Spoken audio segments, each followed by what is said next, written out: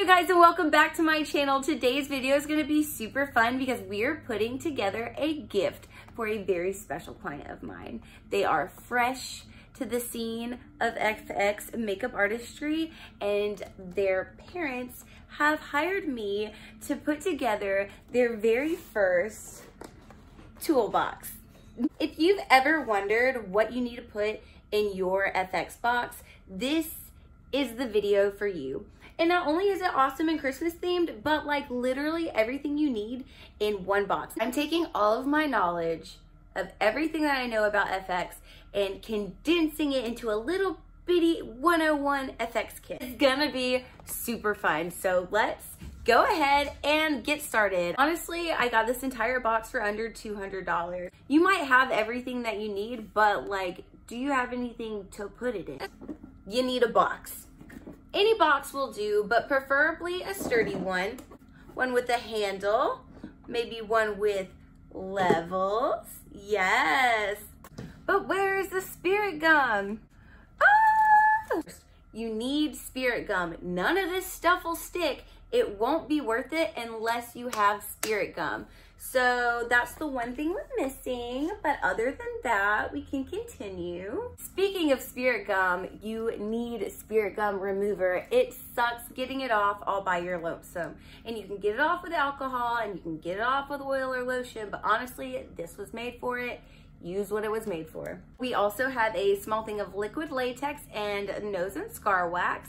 These are kind of minis just to get them started. Again, this is a 101. I didn't want to overload them with like full sizes of everything. You have your vampire blood, which can just go all over props, your body, yourself, your costumes. And then also we have coagulated blood, which is really good for smaller cuts, more detailed work. If you did maybe like a slit wrist or maybe like cuts by the eye or face, this is going to stay and stain. So 2 different types of blood, easy. A translucent powder to set, cotton balls for texture. This is really great for chemical burns. I really just can't even stress this enough. Cotton and chemical burns go together like peanut butter and chocolate.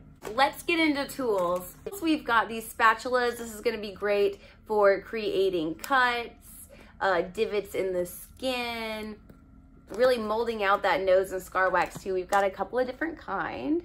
I got a big bag of assorted makeup brushes. They're all really small for detail work. Really cheap brushes. You don't want anything too expensive because they're gonna get all gross. Stipple sponges. You can get these from hardware stores as well. You can get them online. You can kind of see through it. They've got that texture. This gives you great for like aging skin. It's really great for burns and bruises. More sponges, just all the sponges. Another brush. This one is super big and puffy for your setting powder. This is one of the parts that I'm really excited about. I got them this set. It comes with 1, 2, 3, 4. It comes with 4 different palettes. It's by Shani and they are vegan, cruelty free. They're just a happy little brand. I got them a variety of just tones to play with, and then whenever it comes to more fun colors, I got them this, which is an alcohol activated color palette. These are really cool because you can cover a lot of space at one time.